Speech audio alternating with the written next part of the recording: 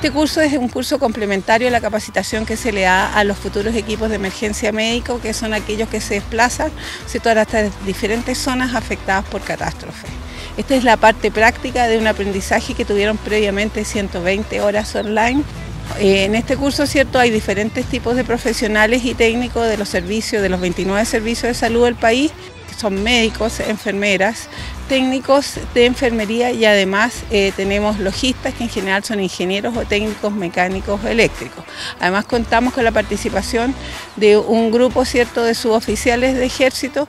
El Ejército tiene una historia de desplazamiento en catástrofe, tiene de años, donde, ¿cierto?, ha sido el pilar para poder sobrellevar, ¿cierto?, muchas de estas catástrofes que nos aquejan. Hay una cancha de primer auxilio psicológico, en la cual se plantea que hay heridos producto de un terremoto que hubo de 8.6.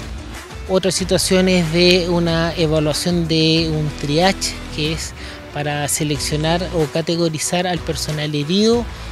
Una cancha de orientación para que sepan cómo llegar a los diferentes lugares. Hay una cancha de albergue en la cual también el equipo médico llega al lugar y brinda las primeras atenciones a los que están en dicho albergue.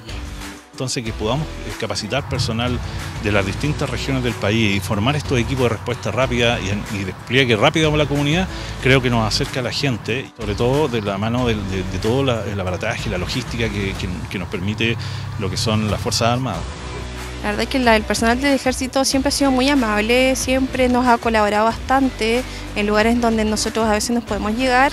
Siempre hemos tenido la colaboración del personal y también hacemos bastantes actividades con la gente de la enfermería, entonces es bastante bueno y siempre tiene muy buena disposición.